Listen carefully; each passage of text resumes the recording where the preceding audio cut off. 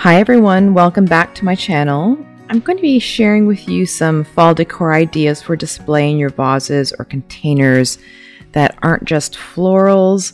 I used a variety of natural elements this year, some new, some old, that I really wanted to share with you to give you some inspiration for your fall decor this year. Okay, so when I start thinking about fall, I often think about the changing colors, warmer elements, rusts, browns. I think of natural outdoor items that add lots of texture and coziness. But of course, I also like things to be light, bright, and fresh. And so you'll see all throughout my space lots of contrast with whites and creams, but also some of those natural, moodier elements and touches of the outdoors. So one thing that I've done this year is I've added unusual elements to our decor. So here you can see these pheasant feathers that I got on Amazon. By the way, anything that I purchased on Amazon, I will link in the description box below. And if I can source out some of the other items, I'll do that as well. But I love this particular vignette. I've got my driftwood that I normally use for crafting in this glass container. I love that contrast. I think it's just really beautiful. The feathers are in this planter that I got at HomeSense here in Canada, and the sand and fog candle as well, with this lovely pumpkin harvest smell on this round tray. And I just really love how it corrals everything together. I purchased these bunny tails on Amazon, and I just love how they look in the black stoneware vase that I got at HomeSense here in Canada. I think it's just an unexpected feature you wouldn't expect to see in a heavy stoneware vase. And the bunny tails are just a perfect hit of the outdoors here in our entryway. And this velvet pumpkin that I got a few years back as well just finishes off this vignette. So I purchased these dried pampas grasses on Amazon, and I purchased a bouquet, a couple of bouquets actually, for a DIY wreath that I shared on the blog, and I'll leave a link in the description box to that tutorial. But I had leftovers, and so I decided to pick up a ceramic vase at HomeSense Canada, and then I just placed these pampas grasses in them, and I just think they look so beautiful. They're so natural.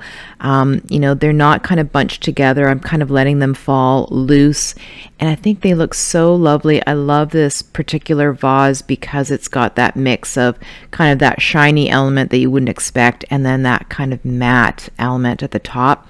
And I think it just looks great in our dining room. I also have a hit of very traditional fall florals with these burgundy florals that I picked up at HomeSense. And I just really love that burgundy color. You're seeing a lot of it, I think, this season and last. And I love things that look very natural, something that you would see in nature. And I really love the moodier element that they bring to our sitting space, especially sitting in this matte black vase. I just love how it brings a moodier element, yet still feels like fall. And I just think it adds a really great traditional touch to our great room. Now on our coffee table, I've got this small green plant. It's a faux plant. And I love how it still brings in that fall feeling compared to the fiddle leaf tree in the back, which is sort of a deep, dark, bright green. This is more of a sagey green. It has a little bit of a warmer tone to it. And this is actually a faux container. It's a faux leather piece. So I just stuck the original plant in it. The faux leather actually belongs to this glass container, which is really lovely, and I could always, you know, leave it as is. But I really wanted to create a different kind of look for my coffee table, and so I just stuck this plant in, and voila, I've got a new cool leather vase. I also repeated the pattern of adding driftwood to glass here on the coffee table. Again, I think it adds a really lovely, organic, natural touch to our coffee table and matches well with the other moodier natural elements here. Well, let me know in the comments below which was your favorite look.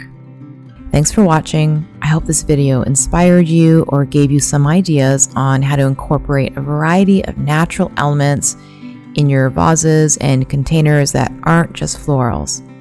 Catch you all next time. Take care.